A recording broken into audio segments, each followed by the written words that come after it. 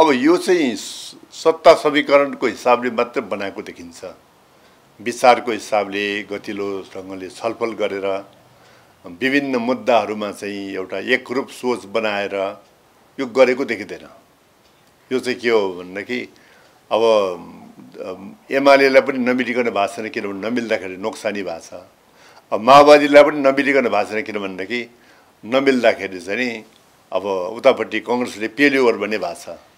त त्यो उनीहरूको आफ्ना आवश्यकताका कारणले रणनीति नमिले तापनि विचारमा छलफल नगरे तापनि एउटा सत्ताको आवश्यकताका कारणले भएको गठबन्धनको जस्तो लाग्छ। यो यस्तो खालको गठबन्धन लामो समय जाने सम्भावना हुँदैन। टुटै हो एकता र गठबन्धन। एकता त टाढाको कुरा, एकतासम्म यो जाला हो भन्ने मलाई लाग्दैन। किनभनेदेखि यदि यो गठबन्धन टिकाउ गर्ने हो भने उनीहरूले आफ्नो रणनीतिमा छलफल गर्नुपर्छ, विचार र सिद्धान्त मिलाउनमा छलफल गर्नुपर्छ, एउटा साझा त्यस्तो खालको कार्यक्रममा गर्नुपर्छ जो 5 वर्ष मजाले जान्छ। त्यो छलफल गरेर मात्रै गठबन्धन भयो भनेदेखि त्यो गठबन्धन टिकाउ हुन्छ।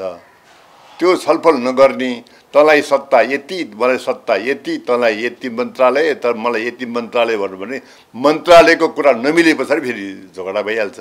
त्यस कारणले टिकाउ हुने हो भनेदेखि विचारमा छलफल हुनु पर्यो, सिद्धान्तमा छलफल हुनु पर्यो, बाटोमा छलफल हुनु पर्यो। बाटो, सिद्धान्त, विचार केहीमा छलफल नगरिकन खालि सत्ताको वितरणमा छलफल गरेर यदि गठबन्धन बनाइन्छ भने त्यो गठबन्धन निकै छोटो अवधिको हुन्छ, कुनै पनि बेलामा भत्किन सक्छ। अगाडि पनि त्यस्तै भयो। अगाडि पनि अब कस्तो हुन्छ भने यो पार्टीहरूको चाहिँ टुप्पी मात्र बाँधेर एकता हुँदैन। टाउको, शरीर, खुट्टा पनि छलफल गरिनुपर्छ र त्यो टाउको शरीर सहितको एकता भयो भनेदेखि त्यो टिकाउ भयो। टुप्पी बाँधिया छ, एकता यही हो पार्टीको भनेको छ भनेदेखि त एउटाले एउटा बोल्छ, अर्कोले अर्को बोल्छ, अर्कोले अर्को बोल्छ। त्यसले त के हुन्छ भने पार्टी एकता निकै छिटो टुक्रिने सम्भावना हुन्छ। अगाडि पनि त्यही नै गल्ती भएको थियो, अहिले पनि त्यही नै गल्ती हुन लागेको छ। अब यो देखिँदाखेरि अकस्मात देखियो, अप्रत्याशित पनि जस्तो पनि लाग्ने गरी देखियो, तर घटनाक्रम हेर्दाखेरि यो अकस्मात घटेको घटना होइन। योभन्दा धेरै अगाडिदेखि खिचडी चाहिँ पाक्दै थियो। अहिले त्यो पाकेको खिचडी अहिले थालमा पस्का मात्रै हो। तर योभन्दा अगाडि नै गृह कार्य नभइकन यो अकस्मात यस्तो खालको कुरा हुने गर्दैन। त्यस कारणले यो अकस्मात घटेको घटना होइन, पहिलो कुरा। दोस्रो कुरा के हो भने अब माओवादी र एमाले पहिले पनि मिलेको, एउटा पार्टी पनि बनाएको, पार्टी फेरि फुटेको, फेरि उहीसँग एकीकरण गर्ने प्रयत्न पनि गरेको र फेरि फुटेको घटना हो र अहिले उहीसँग जोडिने खालको कुराहरू आएको छ।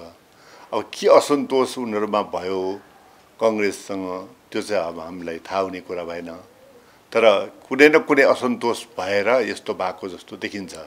अब यसको कारक तत्त्व दुईवटा हुनसक्छ। एउटा त के हो भने सरकार चलाउनको लागि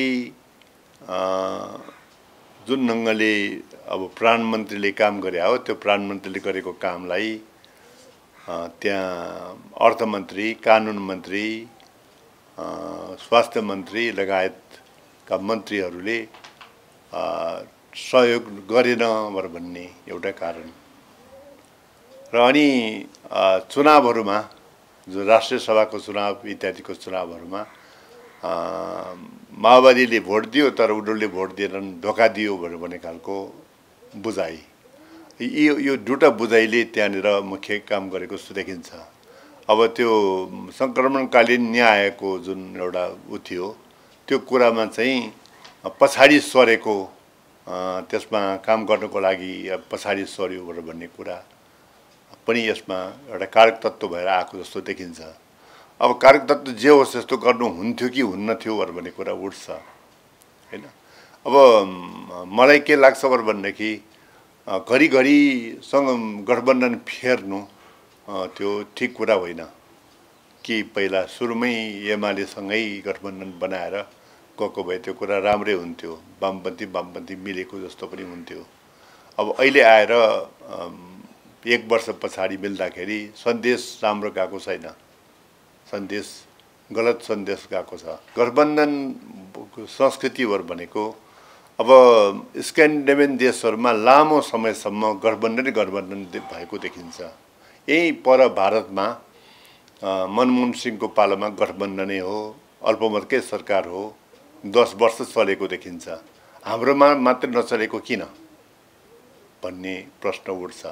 त्यसकारणले गठबन्धन नि गलत त होइन, तर गठबन्धन बनाउँदाखेरि विचार मिल्नेहरूसँग, सिद्धान्त मिल्नेहरूसँग र रणनीति यात्रा मिल्नेहरूसँग चाहिँ नि गठबन्धन बनायो भने त्यो ज्यादा टिकाउ हुन्छ।